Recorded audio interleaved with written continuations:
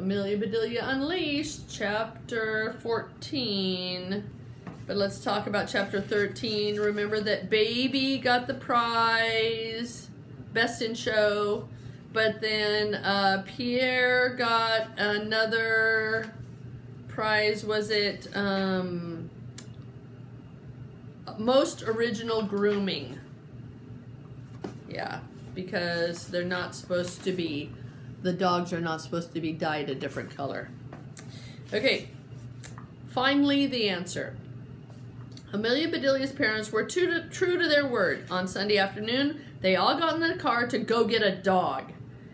Are we going to the pet store by the mall? Asked Amelia Bedelia. No, said her dad. I thought we'd stop by the animal shelter for a dog. There by the pound. By the pound? Said Amelia Bedelia. Is that how you buy a dog? Like potatoes or butter or something? Like how much it weighs? No. Of course not, said her mother. The town pound is where they keep lost or abandoned animals. The Adopt-A-Pet shelter tries to find them homes. That makes more sense, said Amelia Bedelia. If you bought a Great Dane by the pound, you'd have to be a millionaire. They're really big. They don't sell these dogs at all, said her father. They give them away. For free?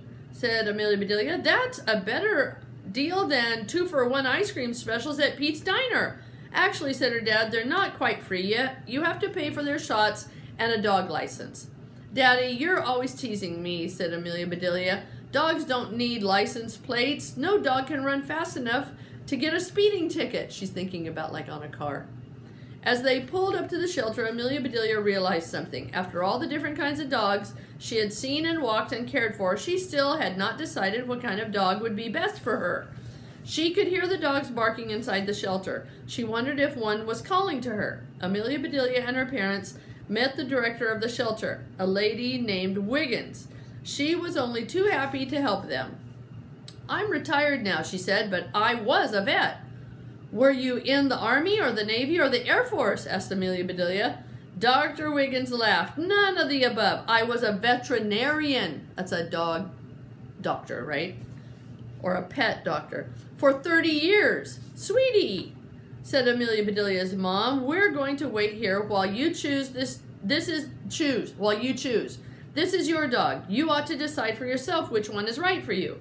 How will I know? Asked Amelia Bedelia, as tears began to well up in her eyes. What if I make the wrong choice? Don't worry, honey, said Dr. Wiggins. You can trust yourself. You'll feel which one is right for you. I'll help. Now, let's go meet some dogs. As soon as they entered the kennel, the noise became deafening. That means super loud.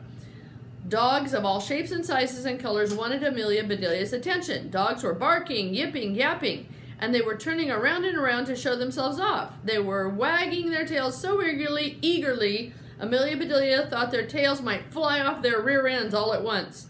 As she walked down the long row of cages, Amelia Bedelia stopped to meet every single dog. All of the dogs acted like they would love to go home with Amelia Bedelia, all except one. Here's how noisy it is. See, yip, yip, yip. Lots of noise. This dog was just sitting there, alert but not bouncy, interested but not excited. It was adorable. It tilted its head to one side to look at Amelia Bedelia. Amelia Bedelia tilted her head and looked right back.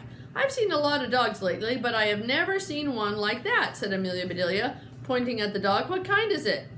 That dog is a mixture, Dr. Wiggins said. A mixture of what? Asked Amelia Bedelia. She's a mixture of her mother and her father, said Dr. Wiggins. Gosh, said Amelia Bedelia, that sounds like me. You and everyone else in the world. Look how cute it is. Oh, that's a cute dog. Oh, that's a cutie. You and everybody else in the world, said Dr. Wiggins. We're all mutts when you come right down to it.